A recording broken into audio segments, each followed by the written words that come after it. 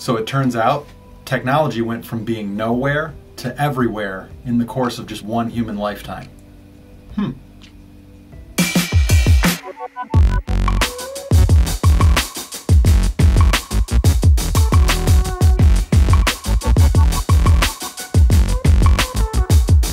So in class, I usually refer to this lecture as the speed of technology, or how the future of humanity fundamentally changed over the course of just a single human lifetime. And I find it sort of a tremendously interesting topic because it can be illustrated in perfect parallel with just my own life. And the way I sort of frame this up is, I think back to the movie Watchmen, which, love it or hate it, you know, it was a comic book movie that existed. I think it came out in 2009. But it did a pretty good job, stylistically, at least to me, to take a character who is just fundamentally impossible to relate to. So the character of Dr. Manhattan, he essentially is a scientist who wanders into this weird device that just sort of quantumly eviscerates him and tears all of his matter apart. And he, by sheer force of will, sort of reconstitutes himself back into a being again. And when he does, he is godlike and omniscient, can see forwards and backwards, and just fundamentally not like a human. But they take this character who, by any stretch of the imagination, should be completely unrelatable, and makes him relatable in this beautiful montage in the middle of the movie that sort of plays out very slowly as he sort of methodically recounts his life and what events led up to what caused him to be the way he is. And I found this sort of methodical retrotting of time to be a very effective way to lay the groundwork for something that has way more gravitas than you might think at a surface level. And this isn't to say that, like, I myself am godlike in any particular way or have the ability to see forward or backward in time, but I do think that myself and people born in a very limited window around my age have a very unique perspective into technology and the shape of humanity as it relates to technology in a way that just other generations and other people won't have.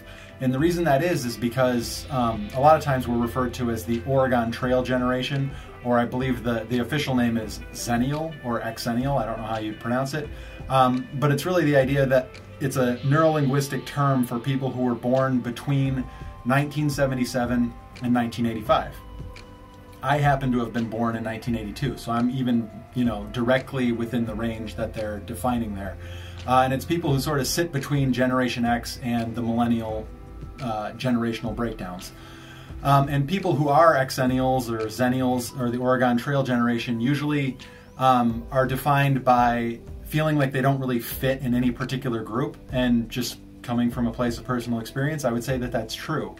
But for me, the reason I think that that's super important, especially as it relates to technology, is that if you look at sort of the broader picture of technology as it relates to humanity, we kind of had a whole lot of nothing from the Stone Age effectively all the way up until like 1977, 1985 time window, where we went from, you know, the agricultural revolution to the industrial revolution, but we didn't really start getting into that computer age and information revolution until the late 70s, early 80s.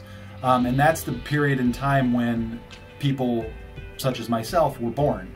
So from kind of 1977 and 1985 forward till today, you have people who were coming to their maturation and living their life lock in step with sort of the technological revolution. So in 1982, the year I was born, you kind of have like the inception of the internet. And if you just look at charts like this one here, I mean, you've got like the internet's born, you got eBay, Java, AOL, Facebook, Bing, Tumblr, YouTube, like everything just starts to explode exponentially from that period onward. And if you know anything about sort of psychological development in humans, and when people generally start to experience their adolescence, and they go through all these stages of finding balance between sort of chaos and organization, or expressing their individuality, asserting their independence, managing self-control, all of these things regarding how you manifest as a person in the society at large. People born between 77 and 85 were basically coming to terms with how they're going to behave in the world while this insane technological revolution was really doing the same thing in many effects. So the way in sort of a more philosophical term, what's interesting to me is that this whole idea that, like, if you interviewed a butterfly sitting on the branch of a sequoia tree and you said, do you perceive the object on which you're standing to be alive? It would say, of course not. It's been here my whole life and it hasn't done a thing. That's kind of the vibe I get from anyone, you know, definitely a generation below me, but anyone even 5 to 10 years away from me tends to treat technology in this way of, like, it's ubiquity. It's always been there. It's been a part of their life. And psychologically, we have a hard time sort of understanding or conceptualizing a time when life wasn't this way. And that can be true from, you know, how you deal with interacting with information, whether you turn to the internet to look it up, or anything like that. But really, if you did not sort of come to your maturation while this was happening, you either have a viewpoint of, like, somebody much older than me, where I've tried to explain this concept and I generally get the response of, like, yeah, tech acceleration is super weird because most modern things are weird. It's this idea that, like, you know, we went from the horse and buggy to the car to the airplane to the moon launch, and things like the internet are just sort of lumped in with that, even though they are orders of magnitude more severe than those changes that happened previously. And then the more younger generation, I've actually had people tell me that I just talk like I'm high all the time. And to me, I don't necessarily take that as, like, a slight or an insult, but just as, like, the concepts are so deep and esoteric and philosophical that people can't even wrap their mind around them. They're like, I need to be on drugs to, like, be at the level you're trying to discuss. And, you know, at one level of analysis, that's humorous, but at another level, it shows that just, like, I fundamentally don't align with what you're talking about. Like, it just seems like a layer away from where I'm thinking currently. So really, the whole purpose of this talk is to sort of reconcile those two viewpoints. And there's a bit of stand-up comedy by Pete Holmes, and he comes from the same window of time that I'm talking about here. And he frames it up as, like, there used to be a time when people didn't know stuff. And when you didn't know, it just caused this deep rift in your being that, like, you could go on for weeks without knowing something. But there was a time that if you didn't know where Tom Petty was from, you just didn't know. And you felt that yearning and that deficit in your being. And then when you finally did come out to learn it, it just washed over you with a wave of importance and gravitas that just doesn't happen anymore. Because with the internet, we essentially have taken the concept of knowing and the concept of not knowing something and just smashed them together. I believe in his example, he says, like, he was laying in bed and he wondered where Tom Petty was from, and he just sort of casually pulled out his phone, and then there you go, it was from Florida. But the period between not knowing and knowing has gotten so short that no one really is building wisdom anymore. We're more just sort of transactionally able to spit out information with zero context and sort of zero tethering to the reality that produced it. I would encourage you to go watch the whole video from him. It's funny. I just would try to avoid putting other people's copyrighted material in my work if I can. So that's the summation of it, but feel free to go watch it. But this whole idea of, like, knowing and not knowing have become the same thing is really at the crux of all of the issues I see when trying to teach younger generations, where it's like no one takes notes, no one asks questions. There's this, like, philosophical difference with thinking that any piece of information can easily be regathered or re-gleaned from the internet or from somewhere else, even to the extent of getting questions about an assignment at 1 in the morning. Like, there fundamentally is a presupposition there that, like, if the student is working at 1 in the morning and they have a question, they should be able to get the answer from the instructor at 1 in the morning right when they need it. I've even had kids come to class who are like, oh, I sent you a question but you didn't respond, so I didn't go any farther. Like, the expectation being that since I didn't answer at 1 in the morning, they were unable to go ahead in the project. And, you know, say whatever you want about people's work ethics, but that's just a fundamentally different way of thinking about how to approach a task than people born prior to the internet age. So in grappling with this idea of sort of knowing and not knowing, and just buttressing that against that whole idea of like you talk like you're high all the time, I wanted to try to reinstill this idea of wonder and curiosity and like deep, profound longing for new information to people who might not necessarily have it. So if you were born after the year 1985, maybe this will have more of an impact on you. But I just want to show you sort of how technology played out as it relates to the world over the course of a human lifetime, because it aligns pretty much part and parcel with my life in a very sort of interesting and weird way. So that said, let's take a trip through time. The year is 1969. Robert and Mary meet each other. ARPANET 4 is launched. It connects 4 locations. A local newspaper is cited as saying this represents a new era and what computers might be like in the future. The rough diagram of what that looks like is here. The number of transistors on a CPU, the number of essentially independent calculations that it can make at any given time, is 0. They have not been invented yet and will be invented in 1971. Between 1974 to 1975, Robert and Mary travel together through California and other various places. Bill Gates and Paul Allen found Microsoft back when it had a hyphen in it. The Altair 8800 computer is launched and the number of transistors per CPU is 4,500. It's the Intel 8080. The year is 1976. Mary and Robert decide to get a dog, settle down a little bit. The Apple I is introduced. It has an 8-bit processor and 4K of RAM. It was introduced into the market at the weirdly satanic sounding 666.66 price point, and was the first computer to really use the RAM model. The number of transistors per CPU is 8,500. 1977. Robert and Mary decide to start a family, and their once puppy-sized dog is now quite large. The Commodore PET is released. It looks very much like the computers we know today. It's one of the first ones to take that form factor. It still has 4K of RAM. The Apple II is released. It has a blistering 1 megahertz CPU and 4 megs of RAM. The number of transistors per CPU is 8,500. 1980. Robert and Mary have their third child, my sister Holly. MS-DOS is created. This is the non-graphical command line OS that sort of drives the backbone of all Microsoft computing, all computing back then essentially. It's the backbone of all computing to come. The number of transistors per CPU, 29,000. 1981. Robert and Mary attend Deer Park Funland, which for people who live in Michigan or the surrounding area is what came to be known as Michigan's Adventure. You literally could just do like bumper cars and go look at literal deer. That's why it was called Deer Park Funland. The Xerox Star is released. The first GUI is invented, or graphical user interface, and this inspires the design of all computers as we know it.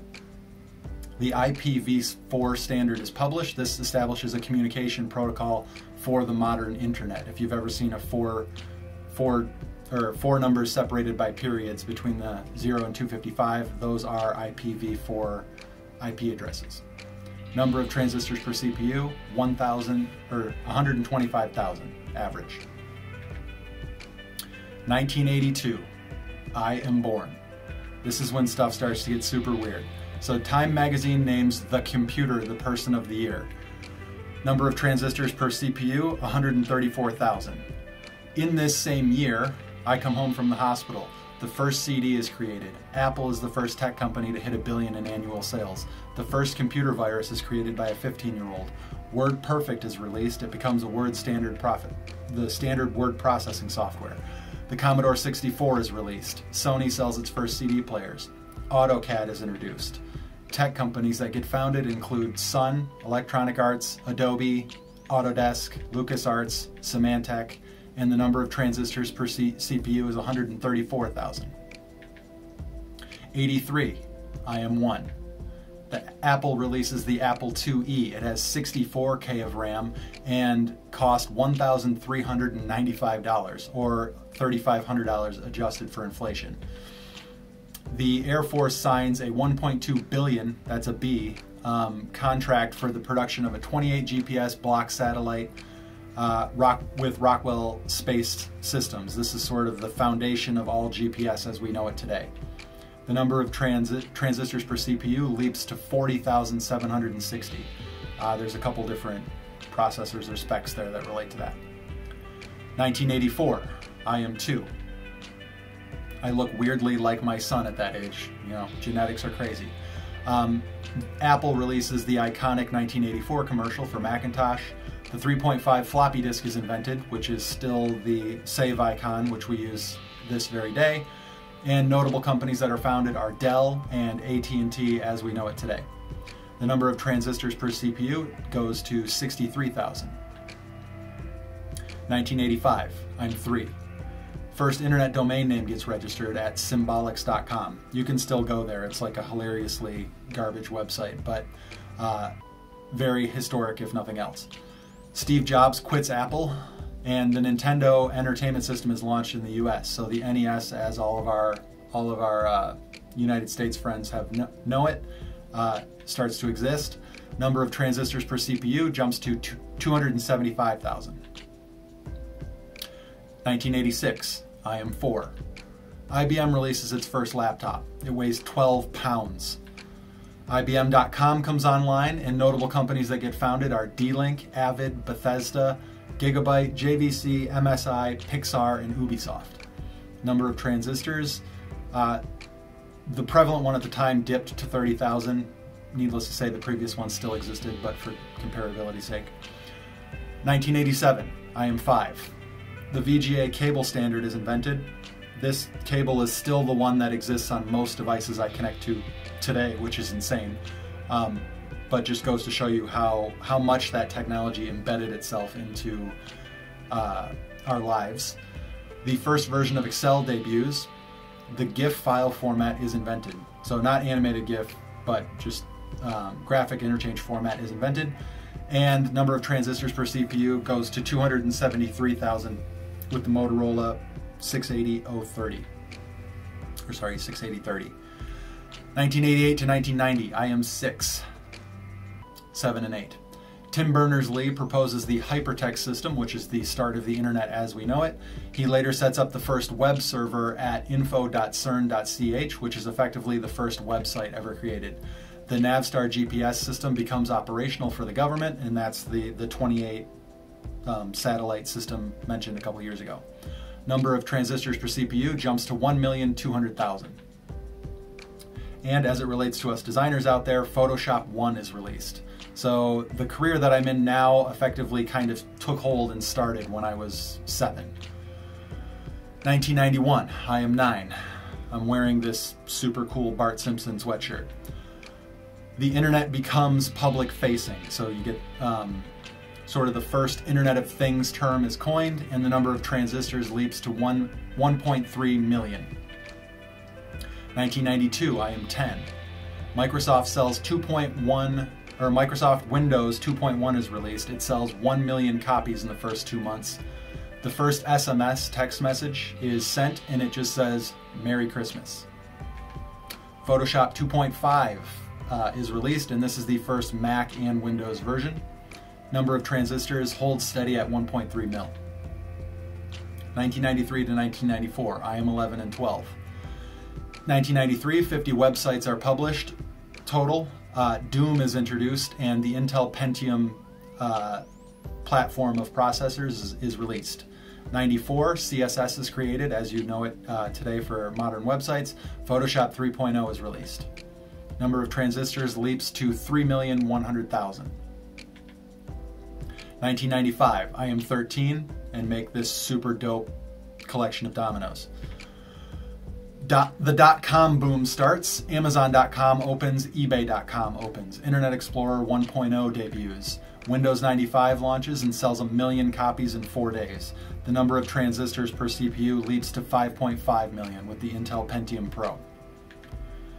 This is when things start to get going so fast I couldn't even quantify all of the different things that happened, so it gets kind of bullet pointy. 1996, I am 14, Google gets founded, email overtakes regular mail by volume, and IMDb and MySpace debut. That's Google, the company, not the website. Number of transistors, 4.3 million. 1997, Steve Jobs comes back to Apple. Wi-Fi 802.11 standard gets invented. That held true for a very long time. IBM's Deep Blue wins its very first chess game. Number of transistors, 8.8 million. 1998, I am 16. Windows 98 gets released, Photoshop 5 gets released, PayPal and Rockstar Games get founded. Number of transistors, 7.5 million. 1999, the Melissa virus causes 80 million in damage globally. The RIAA, that's the Recording Industry Association of America, begins suing everybody and their brother for using Napster and distributing MP3s to each other. And the first BlackBerry phone is introduced. Number of transistors jumps suddenly to 27,500,000. Then we hit the year 2000 with the whole Y2K nonsense and everybody afraid that computers are going to, drop planes out of the sky because we didn't include 4 digits when accounting for the year. Needless to say, nothing happened. But in the year 2000, I am 18. More than half of Americans have the internet. Google launched AdWords for the first 350 customers. Intel breaks the 1 gigahertz barrier with CPUs. The number of transistors leaps to 42 million. 2001, I'm 19. Apple introduces iTunes, much to the groan of the world. AOL memberships pass 28 million. Google image search is introduced. So to give you an idea, I was just sort of entering college, and our ability to find images and roughs for designs had just effectively started, and Google Images wasn't even really a thing until our first year. Number of transistors per CPU held steady at 42 million. 2002, PayPal gets bought by eBay. Photoshop 7 is released. This is the one that I start learning on. And LinkedIn.com goes online. Transistors leaps to 55 million. 2003, I'm 21. The iTunes Store is launched, Android is founded, and WordPress is released. Number of transistors leaps to 105 million. 2004, Gmail is announced, thought of as an April Fool's joke upon initial release. Firefox 1.0 is released, and Gateway closes its retail stores. I only mention that because Gateway was our first computer. By today's standards, it was a total dinosaur, but I remember trying to convince my dad that it was just like the bleeding edge thing and we had to have it. So, props to you, Dad, for indulging me, but it was a total piece of crap by today's standard, and we paid way too much for it. But this was sort of my entry into this technological stuff in 2004. Was our first Gateway computer, so I'll always remember that brand. Number of transistors, 112 million. 2005, YouTube is founded. First video gets uploaded. Reddit is launched, and Adobe purchases Macromedia Flash. I am 23. Transistors hits 169 million. 2006, I'm 24. Twitter launches. Google buys YouTube for 1.65 billion, and Amazon AWS opens. That's the web services that hosts the majority of websites and larger commerce operations on the internet as of today. Number of transistors hits 220 million. So again, almost a precipitous doubling there. 2007, the iPhone is launched, the very first one. The netbook is introduced, and 3 robots deployed in Iraq kill people with machine guns. That's the first time that a computer, technically speaking, kills someone or murders somebody at a distance without intervention from another human, which is just sort of a technological, philosophical, and moral sort of cornerstone for us to remember as a society. So I thought it was worth including. I am 25. Sorry, number of transistors per CPU leads to 411 million. 2008, Blu-ray becomes the video standard. Hulu, Spotify, and Airbnb are launched. The iPhone 3G and Google Chrome are released. Transistors leaps to 731 million. 2009, I'm 27. Bitcoin is introduced. Facebook overtakes MySpace, and both are relevant. And Minecraft is released. Number of transistors per CPU, 900 million. I include that photo because it was one of the first times that I saw my design work out in the wild, which was always kind of fun. 2010, iPad and Instagram are launched. Microsoft releases the Kinect for Xbox 360. Mark Zuckerberg is Time's Person of the Year, and he's not sort of universally hated, which was interesting.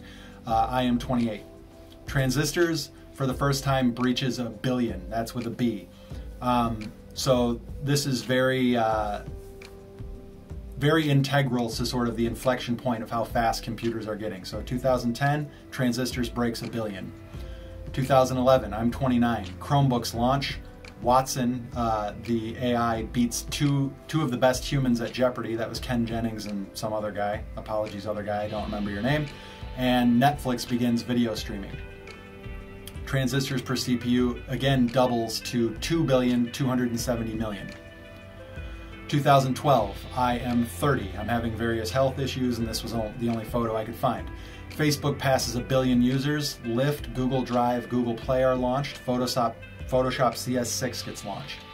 Transistors, 2.7 trillion. Or sorry, billion. 2013, Yahoo buys Tumblr, and both are weirdly relevant still. Hotmail becomes Outlook.com. Skype joins Microsoft. PS4 is released. Adobe kills the program Fireworks, and Windows 8.1 is released. The number of transistors per CPU is 5 billion. This is also coincidentally the year I met my wife. 2014, I am 32. I get married to my lovely wife. Reddit passes 170 million users. iPhone 6 gets released, and Google acquires DeepMind, the AI company that will later make AlphaGo, which is probably in a number of my other videos. The number of transistors per CPU goes to 5.5 billion. 2015, Windows 10 is released. A drone makes the first government-approved delivery of a product without a human physically being there, and Verizon buys AOL for $4.4 billion. Transistors jumps to 7.1 billion. 2016, Samsung cancels the Note 7 after it starts blowing up in people's pockets. Twitter, Spotify, Netflix, Reddit, and PayPal all get DDoS'd. This is kind of one of the first forays into major companies getting a denial of service attack on the internet and things going down. Microsoft releases the HoloLens. Number of transistors, 7.2 billion. 2017, I am 35. OpenAI wins at Dota 2, which is a very deeply complex strategy game.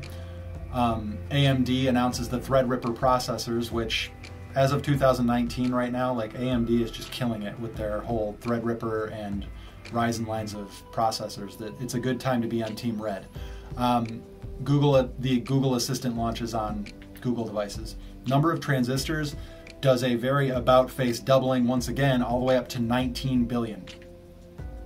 2018, I am 36. Cambridge Analytica steals 50 million Facebook users' account data and starts the whole, or gets caught, I should say, and gets all wrapped up in the whole 2016 election nonsense. The GDPR goes into effect in the EU. That was a general data protection regulation law that was determining how businesses could conduct the acquisition and retaining of consumer data. And Microsoft acquires GitHub. Number of transistors jumps to 23.6 billion.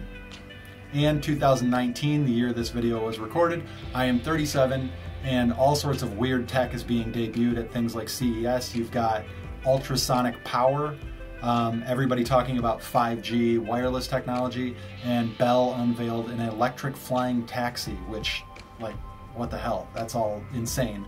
But the number of transistors per CPU as of the recording of this video is very much seeming like it's about to top out just by the physical laws of nature, which I'll cover in another video. But the whole idea there being like we can't keep doubling because the size at which we are making the individual transistors is so tiny that the electricity just starts moving around in almost a quantum-like way that we can't control if we make them any tinier. So to some extent we've hit the level of the universe at which we can scale these things. Like we've made them as small as physically possible. And so what I'm seeing now, at least again as the recording of this video, is a lot of companies coming out with chiplets or sort of chipsets where you have individual discrete processors packaged together, where this processor handles the video, this one handles the audio, this one handles small tasks, this one handles big tasks, and that's their way to get around this idea that the processor itself has been optimized ad infinitum to the point where we can't make it any faster. So we basically went from the moment I was born in '82 without having processors to 2019 where I'm 37 sitting before you, and we've hit the extent of the universe, which is insane that things progress that fast. But all that is to say, like by recap, you know, I'm born 134,000 transistors per CPU. I'm kind of awkwardly, I think that's like the age of 8, 100 or 1.3 million. Then you've got me kind of in my late teen, early adolescent or late adolescent years. We have 112 million. And then where we are today, we have 23 billion transistors per CPU. And there I am with my 2 kids who are just sort of starting into this wild ride.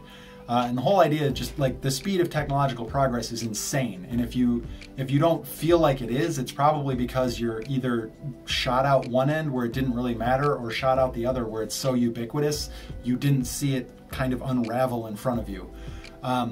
So to give you kind of a bellwether for that, in 1982 when I was born, the sort of be-all end-all of cool tech was the little Walkman shown there. And if I were to tell you what the coolest tech invention is of 2019, I wouldn't even know where to begin. There's just so many. And so when I show this information in class, I usually try to frame it up as like, there's about a 15-year difference as of the recording of this between me and my students. And so 15 years before I was born, you have videos like this. A year to remember, a scene to remember. Sir Francis Chichester was almost home. I mean, that's back when people were saying stuff like, ain't she a dandy? And, you know, women in the workforce, what's that all about? Like, it was just a deeply archaic and not technologically progressive time. And that was only 15 years prior to my birth. You leap 15 years ahead from my birth, and you get videos like this. The Fujix-Nikon hybrid looks nothing like a standard camera. This is the new B2 stealth bomber of digital cameras. At a cost of over $20,000, the Fujix-Nikon uses removable PCMCIA-style hard drives of up to 131 megabytes and will store up to about 70 images. Which, not to say anything of the hilarious sort of hip, cool dude editing and weird music of that clip, but in the late 90s, even like digital cameras were starting to take over, but they were so archaic. You had a camera that effectively had the same resolution as a iPhone 3 and it cost $20,000. So even just little incremental time, like 15 years in either direction, I've just shown these tremendous swings in technological progress. And so sort of just to recap, the key takeaways here are just like, be amazed by this stuff. Like, it is insane. Like literally everything, the foundations of the society we live in are changing. And it would be in your best interest to be both engaged and interested in how that's changing. And then second is just have a sense of wonder. Like, it hurts me to no end to see younger people without this sense of wanting to know something. They kind of settle for not knowing things because you can always just look it up later, or who really cares if you don't know something? You can always, you know, settle any dispute by just Googling the answer with somebody. But I would say by like researching and investigating and being curious, it just opens up this whole other world to you of not just transactional knowledge, but like deep, profound changes in society are happening, and you don't need to be high to appreciate how sort of weird and fundamental those changes are. I think if you're a naturally curious person, you can use the internet in a very like almost visceral way to just acquire knowledge in a way that was not possible for younger generations, or older generations, I apologize.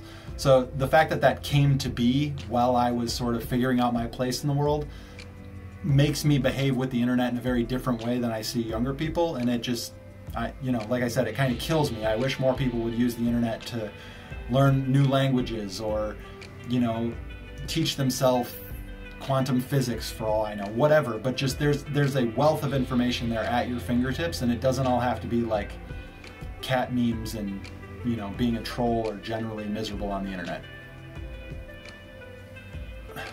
So that said, that's kind of what I call the speed of technology. The sort of the speed of it just blows my mind every day. If you like this lecture or like more of these sort of weird long form videos, feel free to like and subscribe, do all the YouTube stuff, and I will see you at the next one.